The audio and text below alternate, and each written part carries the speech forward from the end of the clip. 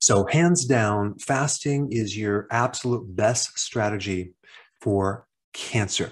Now, the diet for preventing cancer should be different than the diet you would be on if you got cancer. And I will discuss this in this video. Now, before I begin, I want to let you know that nothing in this video is intended to replace your medical care. In fact, I'm not going to make any claims that any of this information is going to prevent, cure your cancer. So I'm going to talk about all the mechanisms of how fasting can greatly help you. And I want to show you something that could greatly benefit a person if for some reason fasting is not an option. Let's say, for example, they're too thin, they're too frail, and they need some other option. I'm going to show you what I would recommend a little later in this video. Fasting is one of the oldest therapies known to man. Hippocrates has talked about the massive benefits of fasting long ago. Historically, nearly every single religion practices fasting. So let's just dive right in. It's very, very important to understand some differences between normal cells and cancer cells. Cancer cells originate from normal cells. What happens is this: a certain thing in your cell becomes damaged, and that thing is called the mitochondria. The mitochondria is the energy factory of the cell. It produces all the energy for your body. And so after the mitochondria become damaged, the body, through an adaptive survival mechanism, starts to switch over its metabolism to a different way of burning fuel. It starts to ferment sugar. And when it starts to ferment sugar and turn into a cancer cell, it starts to become extremely hungry for glucose. Now, it also eats other things, which we're going to talk about, but sugar provides the most fuel for a cancer cell. In the process of a normal cell becoming a cancer cell, it also loses its mortality. In other words, it becomes immortal. So your normal cells actually have a limit. They can only live so long, but the cancer cells live forever. Cancer cells grow faster than normal cells, and they basically take over the body. So the first mechanism of fasting in relationship to a cancer cell is that fasting helps to starve off the fuel. It starves off your glucose because guess what? You're not eating anything. So no eating, no glucose. And so you help to prevent feeding the cancer cell. Now, this was discovered by Professor Otto Warburg, who won the Nobel Prize in medicine. Now, in extreme conditions, normal cells can temporarily ferment sugar, as in a severe infection like sepsis or a severe pathogen invasion in your body, or an intense exercise or trauma. Your body can switch to ferment sugar. So this mechanism is a survival mechanism for fuel. All right, that's mechanism one. Number two, certain cancers can also live on an amino acid called glutamine, as well as another amino acid called arginine. Now, the problem is glutamine, which makes up certain proteins, is very widespread. It's in a lot of different foods. So when you fast, you're not consuming glutamine, so you're going to deprive the cell of this other fuel. There are certain therapies out there right now that are using medications to block glutamine. And one is called DAWN, which is a glutamine inhibitor. There are also natural glutamine inhibitors as well. And green tea, with its phytonutrient EGCG, also has the capacity to block glutamine, creating an anti-cancer effect. Also, other phytonutrients in green tea are very anti-cancer. Now, I want to clarify this glutamine amino acid. Avoiding glutamine is not going to prevent you from getting cancer. So if you don't have cancer, you don't want to avoid glutamine. You would only want to avoid glutamine if you had cancer. So I just wanted to make that clarification. So the problem is you can't fast forever. Eventually, you're going to have to eat. So what type of diet is going to limit the amount of glutamine and arginine? Because they're in a lot of different foods. Well, one thing you want to do is not do a high protein diet. It's better to do a low protein diet if you have cancer, and a moderate protein diet if you're just trying to prevent cancer. But whey protein has a very large amount of arginine. So I would avoid any type of protein powders, especially whey protein. And nuts are also high in arginine, except for the pistachio. So maybe eat more pistachios on that protocol. All right, that's the protein component. Now, the third mechanism I want to talk about in relationship to fasting is this concept of autophagy.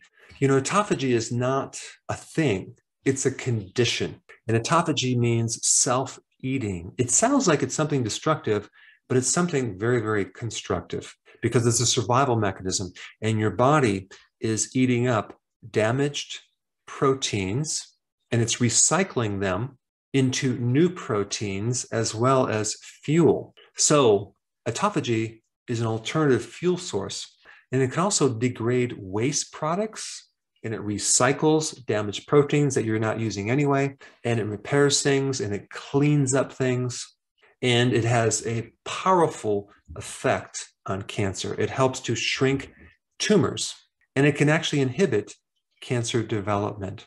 Now, there's different types of autophagy. One type is called mitophagy. Now, what is mitophagy? That is autophagy for the mitochondria. So your body goes in there and it starts to clean up the mitochondria that are damaged. Remember I talked about the cause of cancer is damaged mitochondria? Well, when you fast, you increase mitophagy. Also, autophagy is a very potent anti-inflammatory mechanism. So you're going to drop inflammation. And the thing about inflammation is that cancer tends to spread into inflammation. And this is why people tend to develop cancer in areas of old injury and areas of inflammation. So it's very, very important to keep inflammation at a minimum. Now, this next point is very, very interesting. Autophagy also cleans up carcinogens. Carcinogens are those things that promote cancer. They can trigger cancer. That would be like pesticides, insecticides, herbicides, fungicides. Now, radiation can also trigger cancer, but autophagy is not going to clean up radiation.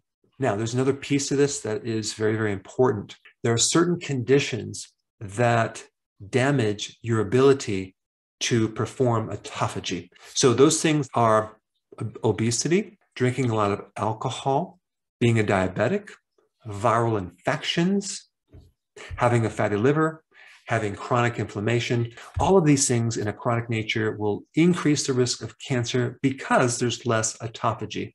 And if you haven't guessed it, the biggest thing that triggers autophagy is fasting. All right, the next point I want to bring up, number 4, is your immune system, what fasting can do to your immune system. And this is very, very important to bring up because the two main things that they do for cancer are chemotherapy and radiation therapy.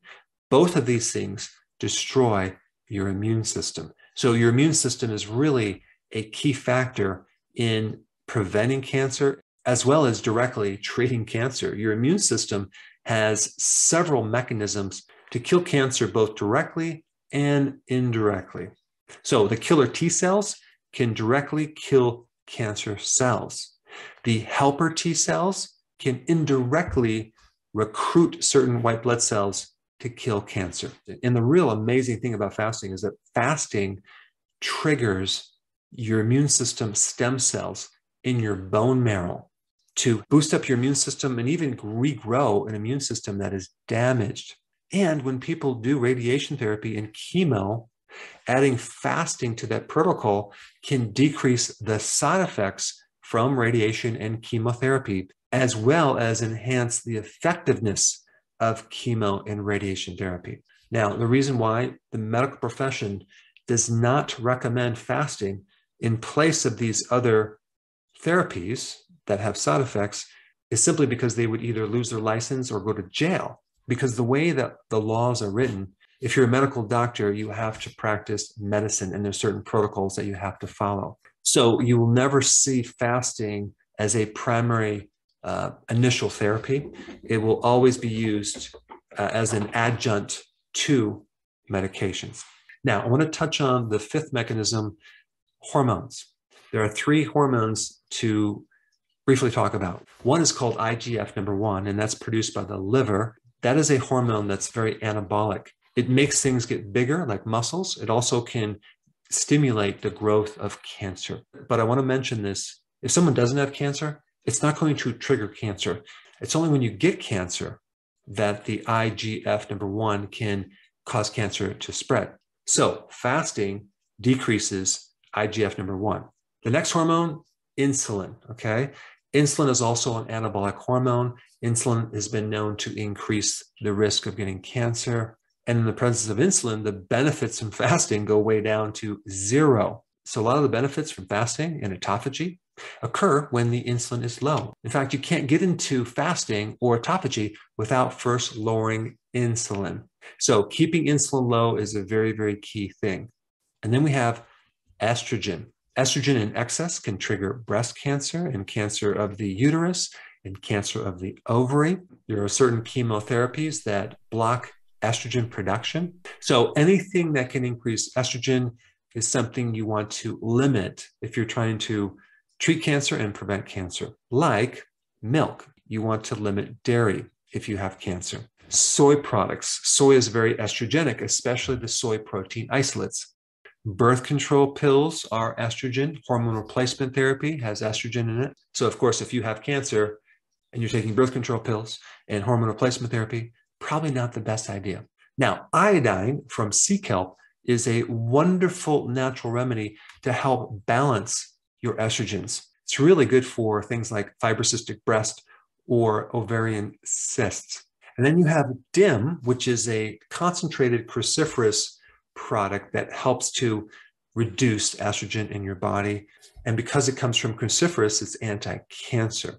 One mechanism being just lowering the amount of estrogen. All right, mechanism number 6, and I've already talked about this a little bit, inflammation. The more you can cut down inflammation, the less risk you have for cancer. Cancer follows inflammation. A lot of people develop cancer in areas of old injury, areas of inflammation. I remember when I was in practice, one lady had cancer in a certain part of her breast. And I asked her, have you ever injured that part of your breast? And when she thought about it, she remembered having some trauma in that exact location. Another patient came in with cancer of the brainstem. Okay, I asked him if he ever injured the brainstem. He said no, but I did fall off of a roof once and I landed on my head. I said that would be injury to your brainstem. But out of all the things that can rid inflammation, fasting is at the top of the list. And fasting also can boost the antioxidant networks that you have in your body, thereby minimizing the free radical damage and lessening the damage to the mitochondria. All right, now we want to talk about the 7th mechanism here in relationship to fasting, which brings up this other topic, and that is ketones. You now know that cancer can live on glucose and 2 amino acids, glutamine and arginine. But unfortunately, ketones can provide cancer with the cellular membrane structure that the cancer cell needs. So in other words, just because someone's on a ketogenic diet and they're low in sugar does not bulletproof them from getting cancer. So ketones that come from fat provide the raw material for the membranes around cancer cells. So I didn't know this initially. This is some new information that I tried to suppress for quite some time, but it kept coming up. So I finally dug into some of this research to kind of accept the fact that ketones, unfortunately, can feed the cancer some of the structural parts that it needs, even though ketones themselves have an anti-tumor effect, okay? So here's the dilemma or problem that we're in, but I'm going to give you a solution. If we can't eat carbs and we're not supposed to eat much protein, and now we can't eat fat, what the heck can we eat? We can't fast forever. Now, I've mentioned in other videos that I am doing some research or supporting some research in Europe related to a non-toxic way to block ketones. And even some of you have supported this research, which you probably have gotten an email on the updates. But this is very exciting research and so far, so good. And even though this research is being done in mice, you always start with mice before you do human studies. So this is based on some very interesting data about cancer cells versus normal cells. So with cancer cells, there's really only one door for ketones to feed its membranes. Okay, there's just one door, one chemical pathway. And if that chemical pathway was blocked, you could potentially starve off the cancer from getting any raw material for its membranes. But the question that came up from that is, what about normal cells? Do they just have one door? No, they don't. The membranes from normal cells can come from fatty acids, not just ketones. So the goal is to block this door, this chemical pathway that is allowing these ketones to make membranes for the cancer cells. And this door is called SCOT, which stands for a very long chemical name, which I'm not going to give you at this time. And there just happens to be SCOT inhibitors, okay, both in the medication area, as well as using natural things that have less side effects. And that is the area that we are evaluating right now, doing studies in Europe on mice, and so far with great success. So the following SCOT inhibitors are the ones that are showing the most promise. Number one, we have alpha lipoic acid.